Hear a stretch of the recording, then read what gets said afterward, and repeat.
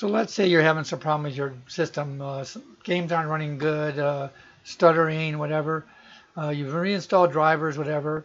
You're not sure. It's time to get some utilities so you can analyze your system. So two of the best utilities to do this are CPU-Z and HWMonitor.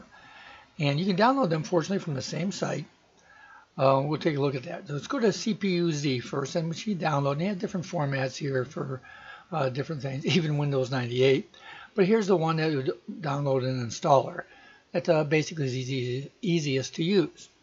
So we click on Downware Now, and like every other software, you're going to say Save As wherever you have it.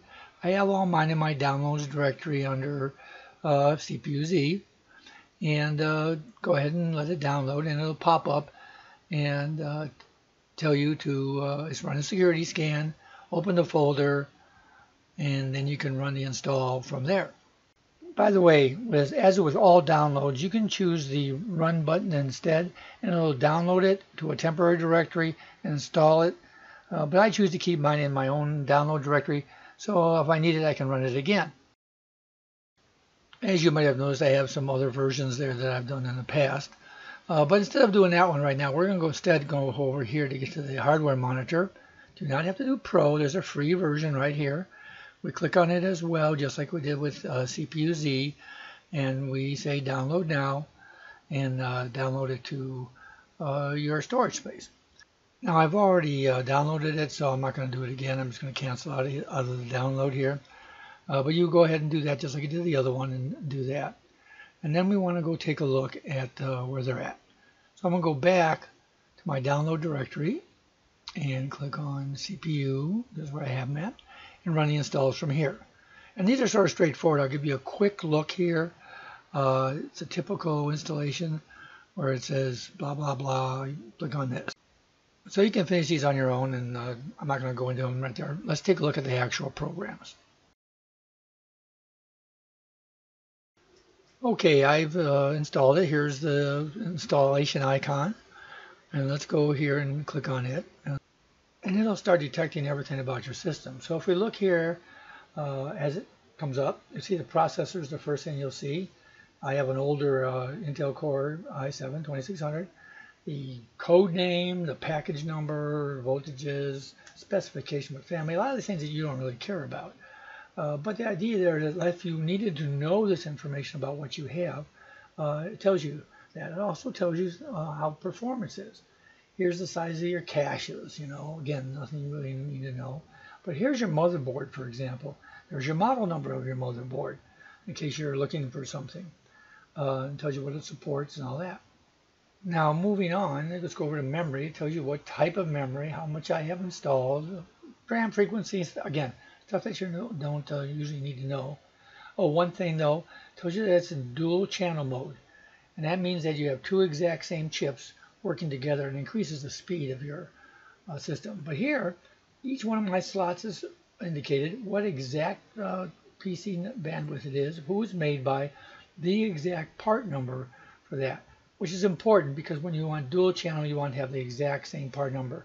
You can have two different chips with the same speed specifications, but they won't necessarily operate in dual channel mode. So I bought the exact same ones. That's really up to you. But at least this tells you what's going on in your system, and for a high level, for a basic understanding, you'll be able to easily find your part number. Again, for the tech types that are watching the video, you can go ahead in depth here. My videos don't go into that kind of depth. I'm to help the average user. But we go on to graphics. Here's the my video card, a 960 GTX, a little older card as well on this system. Tells you exactly how much memory you have and all that. But again, gives you your model in case you're doing some research and you want to find out how to do that. Now there's some benchmarkings you can do. You can look here and benchmark one against the other. I don't use these. Again, maybe you want to look at a newer system and you can see the benchmarks against that. But anyways, here it is. Tells you what build of Windows you're on. You can save some reports and do that kind of stuff as well. Okay, now that we've done CPU ID, let's take a look at the hardware monitor.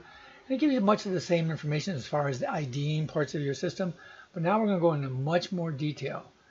For example, here's the same motherboard you saw in the other program, but now we can look at the voltages. Good to know if maybe the power supply is having problems. Now this is just a high level. Temperatures, same thing. You can see what the temperatures on your different areas of your motherboard are at. And besides the temperatures, you can take a look and see if your fans are spinning. And these are the fans I have hooked up to certain plugs on the motherboard. Tells you exactly what their speeds are. System memory, how much memory is being used.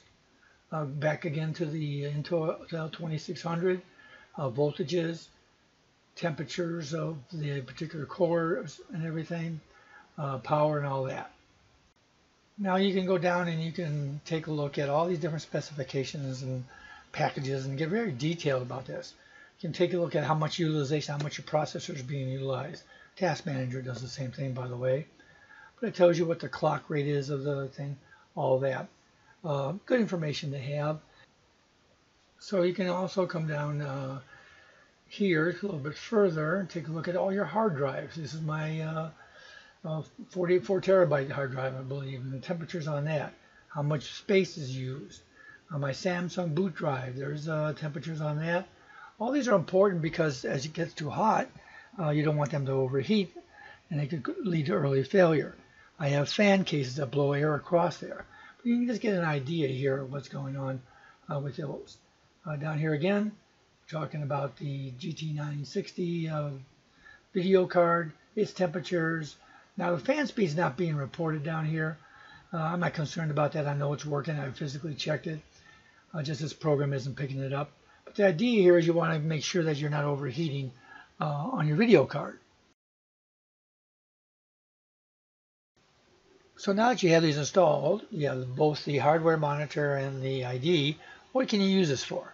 Well, let's say you see something that you don't like about the voltages or process, or your system is running funny. You're not sure exactly what the ranges should be here. Well, you can go at the Bing or Google or wherever you want to go to and put that exact problem or exact description in your search engine. And say, oh, I want to know about the 2600 temperature range. Now in your search results, you'll find all sorts of links. Even Intel won't tell you what the temperature ranges are, but I found this on Tom's Hardware. Great site for tech stuff. You'll see here that there are temperature ranges in one of the responses and explains what they should be in the range. And whether you're using centigrade or Fahrenheit, you can see whether or not you're operating within the correct ranges. And you can do this for any component on your system, whether it's your CPU, your video card, hard drives, whatever. You can find it on the internet just by searching for that and the specification you want. So there you have it, two programs you should have in your arsenal to identify your components on your system and to check some of the performance metrics such as speed, temperature, utilization, and that. So go ahead and download them. The links are in the description of the video. Hey, if you found this video helpful, don't forget to like this video. And if you want to get more, just subscribe to Old Guy Geek. You can also follow me at Facebook or Twitter. The links to those are in the description of this video.